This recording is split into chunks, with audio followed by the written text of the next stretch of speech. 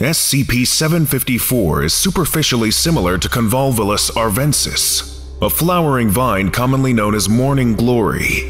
Its leaves and vine are red, with delicate black veins. Flowers, when present, are red with black mottling. SCP-754 will propagate in a manner similar to bindweed.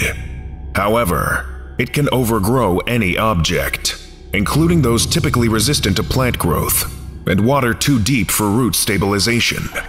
It can attain a top growth rate of meters per hour. SCP-754 is not limited to normal growth patterns, and can grow in paper media as an illustration, designated as SCP-754-1. It manifests itself as an additional image in hand-rendered illustrations, indistinguishable from the original contents in terms of medium, style, and scale.